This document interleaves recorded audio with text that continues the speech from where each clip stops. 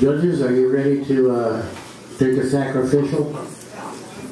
Okay, I'm going to give you this poem.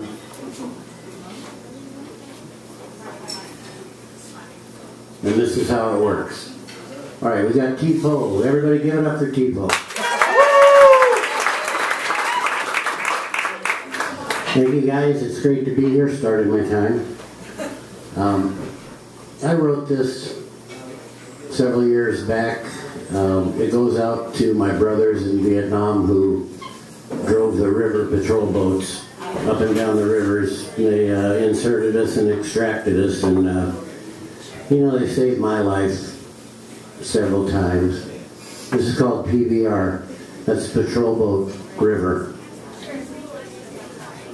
Cruising up the river, blinded by the calm, banana leaves and Tarzan vines, the ever-present palm encroaching on the waterway, hanging overhead. Rubber trees and orchids make the jungle green and red. Hooches standing high on stilts, open window, bamboo door. The dugouts and the sampans dot the muddy shore. Paddies choked with sprouting rice, eddies choked with foam. His eyes fixed on the river's bend, his mind fixed on his home. The skipper turns the wheel to avoid a floating log. A deckhand motions to reveal a thick descending fog. The skipper turns the wheel again to skirt a silty bar. The smell of diesel permeates life on the PBR. A radio spits Morrison. A deckhand sings along. The end. Tapping feet and finger snaps bring on a momentary lapse. The fog begins to shroud the craft. Lookouts posted bow and aft. An eerie silence does descend as they approach the river's bend. Then shots ring out. Glance off the hull. The skipper hits the throttle full.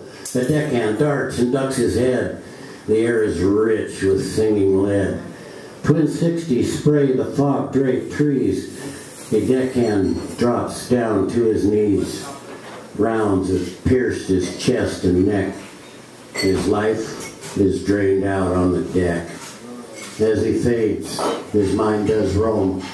His final thoughts of wife and home.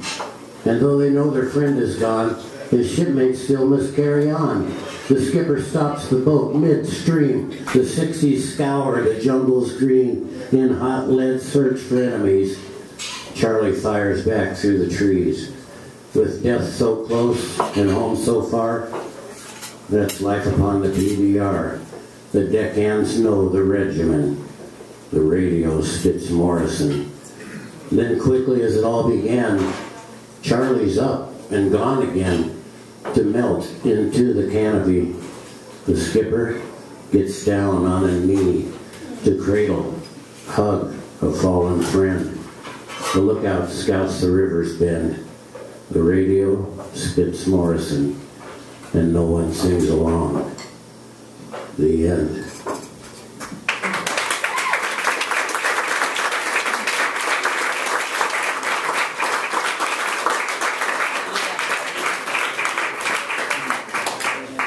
Alrighty, judges, what do you got for T-Poe?